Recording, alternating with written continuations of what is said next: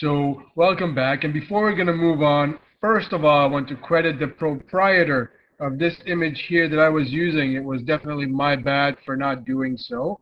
It's the flow cytometry core facility. Very interesting stuff. It's got good research, flow cytometry relevant information, if so you seek. I am going to supply you with the basics, basically all that you need to know for your biophysics course. I'm not going to cover anything else, basically because you may be overwhelmed with material for other subjects or for the rest of the course. So if you want more information, this is where you can go. And let's consider what we have left to talk about. We're going to talk about cell sorting, and you need to know this. You need to know it's called gating. This is also fluorescence activated cell sorting. This is one of the acronyms. I don't believe you need to know this. You have got to know gating and understand that it's basically sorting. And we're going to talk, I'm going to mention an application. I already mentioned what we can use it for, but I'm going to give you an application in case you need to give an example on an exam. And also I'm going to make a point to discuss a little bit of the data acquisition. Hopefully I'm going to have time for that as well. So let's get started with cell sorting. Really, what I already mentioned before is I can get information about the content of the cell from the 90 degree light scattering. I can get information about the content. So you can imagine that let's just say this is the nozzle. Let's just say that I have some cells going through it, and let's just say that the sorting via optic system is done here. This is the laser. And now I have the detectors here and here, and 90 degree and forward angle light scattering. I'm just going fast through this because it was in the previous video. And believe it or not, by the time this cell gets to this position, I know everything I need to know. It is that quick. And as you can imagine, the optics or the light affiliated part of this whole instrumentation is in fact working much faster than the flow rate or the volumetric flow rate of this device. And really now I'm going to touch about the electronics behind it, which is the last portion. We mentioned the hydrodynamic, the optics, and now the electronic portion. The electronics. So really, what are we doing here? At this point, I know everything I need to know about the cell. Let's just say, does it have our target molecule in it? Let's just say this cell got here, and it has a target molecule in it. And if I only had a way to make it collect at this point, and get all the other ones that don't have it maybe collect at this point, this would be magnificent. And actually, we can do that. We can do that with sorting. And now the idea with gating is just the necessary conditions to cause this guy to be sorted here. We're going to talk about the mechanism in a second.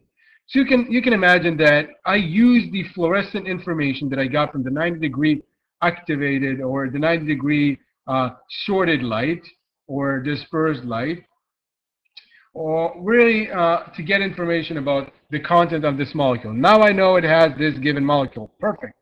And my gating threshold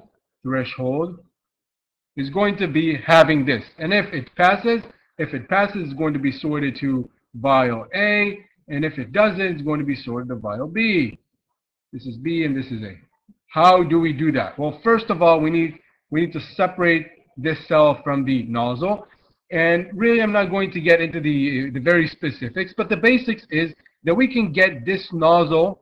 First of all, let's just assume this nozzle ends here. There's the opening here, which means I'm going to have just a laminar flow of fluid down.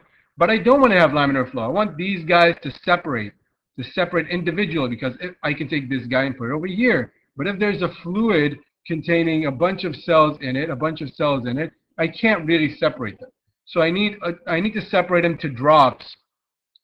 And I'm just going to use another type of blue color here because everything is blue. I need to separate them into drops, and each individual drop is going to have one cell in it. And it is very possible, although it sounds quite insurmountable, but it's not that difficult. How do we use that? We use some sort of piezoelectric, or rather an inverse piezoelectric effect, to vibrate this nozzle here. And again, inverse piezoelectric,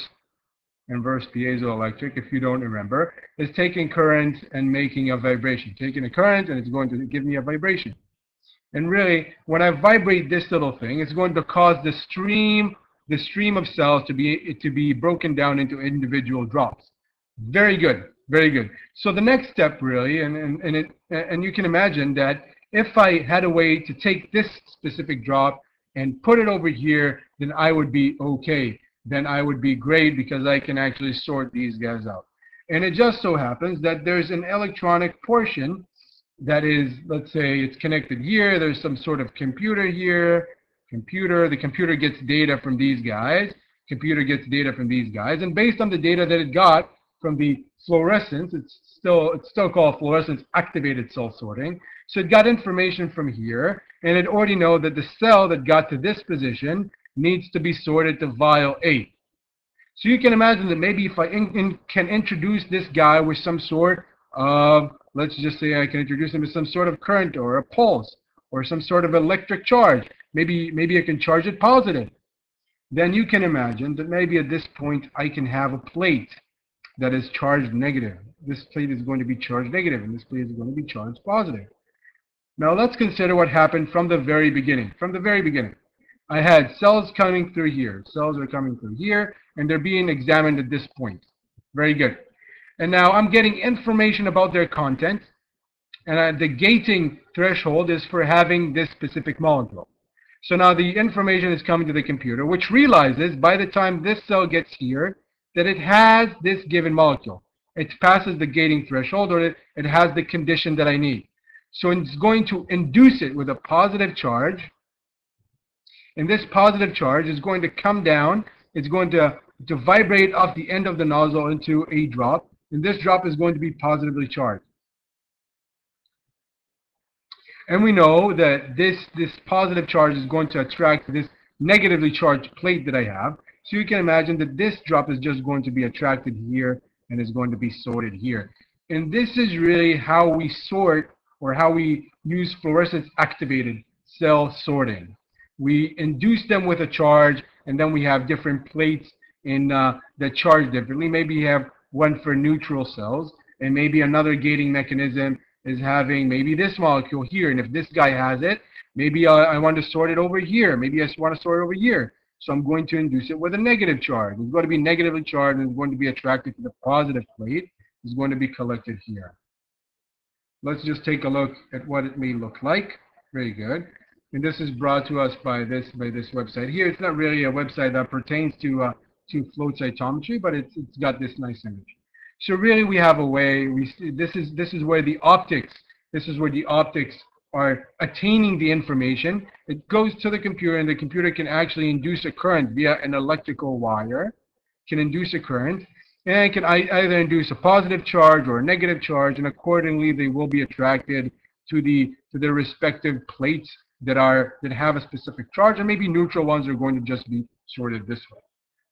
Just concluding it, gating or cell sorting or fluorescence activated cell sorting is using information I got from the 90-degree light scattering about the content of the cell, wondering if I have specific molecules maybe in them, specific target or molecules of interest. And at that point, if I do, and by the way, having this molecule of interest is the gating state, or you can say the gating threshold.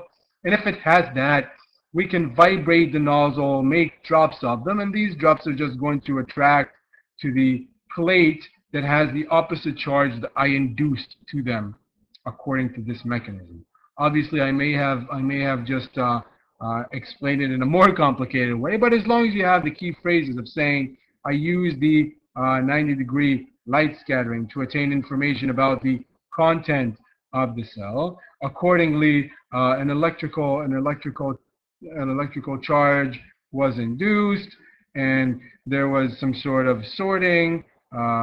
Sorting. I would also throw in the word gating in here, and maybe the vibration of the nozzle to create drops. Vibration of nozzle to create create drops. These drops contain individual cells. So individual cells, which means one cell for each drop. And this was actually present in, this is an essay question. This is not a true or false. This is obviously an essay question, and it has come up in an exam. Very good. So now I'm going to talk about applications. And before I do what's important to me, just to mention real quickly about the data acquisition. The data acquisition, is that we can get a lot of information, namely parameters, and each parameter can be, let's say parameter A is having presence of molecule XYZ. And if it's there, then I can have specific data collections, and I can create a lot of information, and I can plot it against histograms and graphs and two-dimensional, three-dimensional graphs. And you can look at these in the lecture slides. I don't find it super important. What I do find important is that the data or the statistical implication follows a Poisson distribution. And the Poisson distribution, as a reminder, if you've forgotten, is in statistics, it's basically a discrete random variable distribution. And as you can imagine, I'm not going to go through the essentials, but you can't have 1.5 cells or 2.3 cells. This value cannot take, the number of cells cannot take any value between 1 and 2 integral. It can't really take 1.55 or whatever. So this is as far as we mean a discrete random variable. These parameters are going to be discrete random variables. And that's why the Poisson distribution is a good representative of the statistical model it follows, in case you are asked. So application, I'm just going to give you one that you may remember. It's called immunophenotyping. It may sound very complicated. In essence, it really is not. And I somehow got the impression that this is Professor Matush's personal favorite, so I'm going to mention and discuss this. Let's just say I have a white blood cell. I have a white blood cell, and it's a leukemic white blood cells.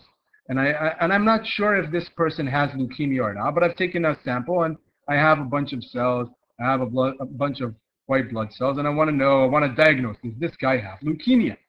And it just so happens that leukemic cells, they express a certain protein on their membrane, you can say. And in that sense, let's just put it in red here. And in that sense, they stand out. They stand out. Very good. I'm not going to touch about the whole process of protein expression and all this information. It really is not that relevant for our purposes here. But really, if I could somehow find out if these guys are present in my blood cells, or in my bloodstream, sorry. So I've taken a sample, and I know that there's white blood cells and red blood cells, etc., etc. But I want to know if these white blood cells are leukemic.